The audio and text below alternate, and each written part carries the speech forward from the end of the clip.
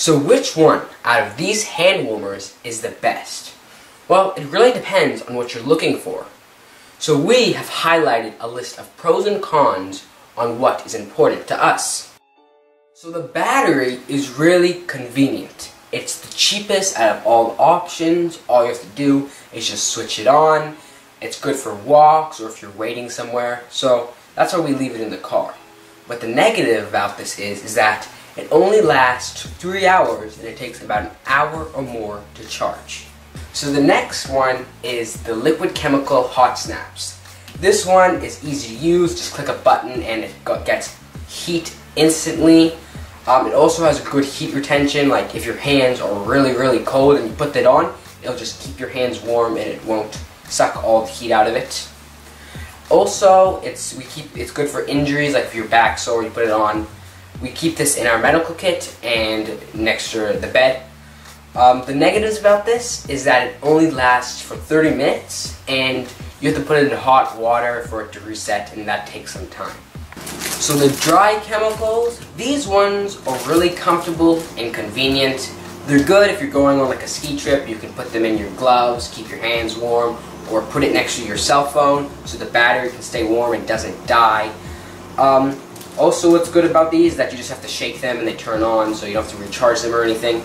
The bad thing is that this has really bad heat retention.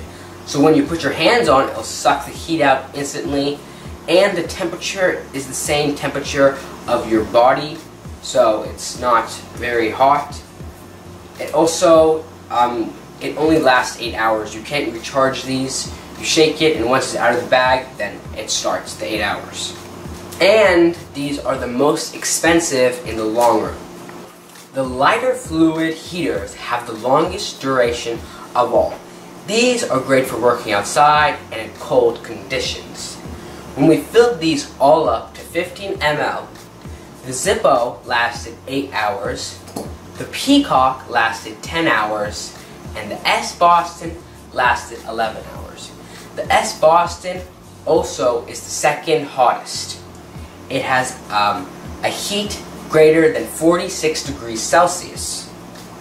And the cool thing about the S Boston is that it has ability to be turned on and off whenever you want by just clicking the button or flipping it around.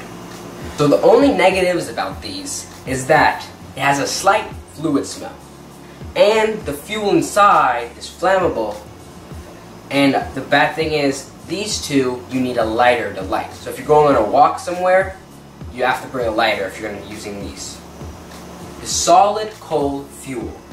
The good things about this one is that it's the hottest one overall. It has the best heat retention. What I mean by that is when you put your hands on, it doesn't suck the heat. The heat just stays there and it keeps your hands warm. This is great for working in extreme conditions. The negatives about this is that it only lasts for 4 hours. There's a limited place to buy the cold sticks inside. It takes a while to get this going, and it has a stronger smell than the liquid ones. So to summarize this up, here is our data chart. Feel free to pause and review. So based on what we just showed you, these are our favorite hand warmers. Number 1, the S Boston. Number 2, the cold hand warmer. And number 3, the Peacock. Hope this helped on your choice for hand warmers. Heavenly Father, thank you for this amazing day. Thank you for helping people make similar videos like this and helping the people watching. Yeshua's name, amen.